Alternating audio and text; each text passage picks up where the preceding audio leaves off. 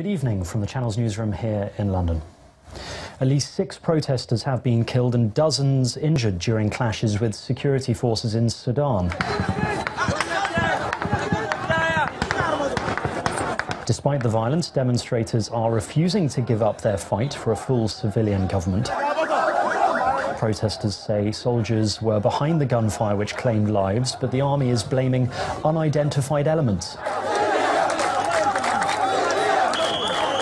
It comes just a day after a political transition deal between the opposition and the military rulers was secured.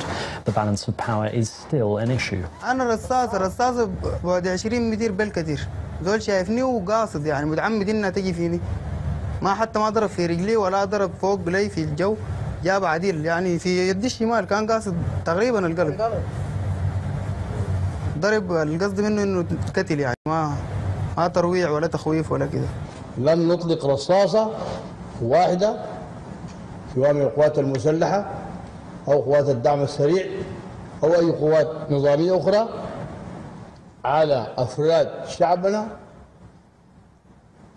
المعتصمين لأجل أغراض نحن ذاتنا معهم فيها. ولكن نكرر كذلك لن نسمح بالفوضى، لأن الفوضى بعدين وبال على هذا الشعب. ما بيستحق الشعب السوداني يصل لمصير ما وصلت إليه بعض الشعوب حولنا.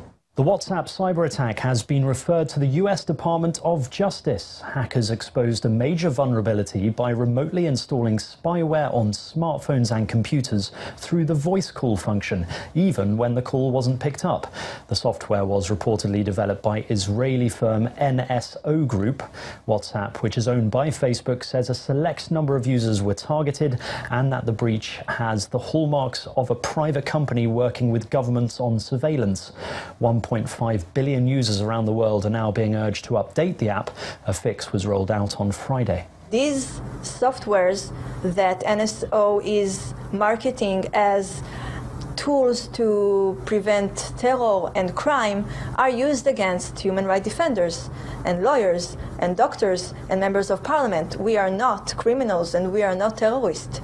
And when the Ministry of Defense in Israel allows this to happen, it endangers millions of people around the world.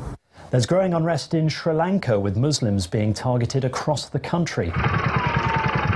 Police are trying to control mobs who have been attacking mosques and shops, ransacking and destroying them as retribution for the Easter bombings, which killed more than 250 people. One man was stabbed to death during a commotion as crowds burnt Qurans. A service has been held in Paris for 2 special forces officers who died during a rescue operation in Burkina Faso. Crowds lined the streets to honour Cédric de Pierrepont and Alain Bertoncello, who were killed during the raid, which saved 2 French tourists, an American and a South Korean.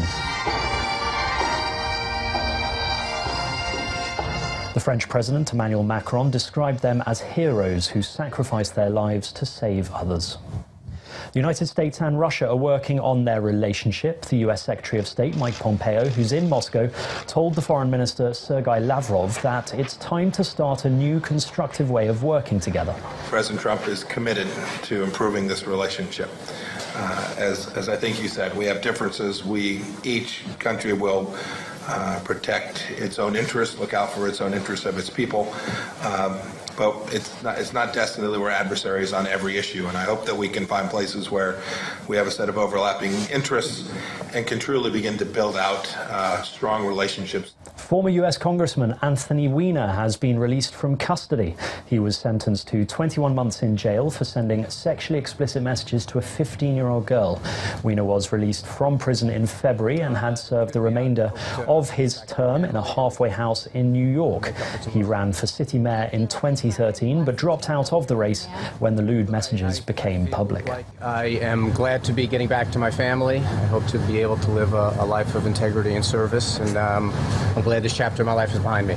And finally, a British motor enthusiast has set a new land speed record in a tuk-tuk. The vehicle, which was bought on eBay, reached a speed of 119.6 kilometers per hour, beating the previous record of 110 kilometers per hour. Matt Everard spent more than $25,000 fitting it out.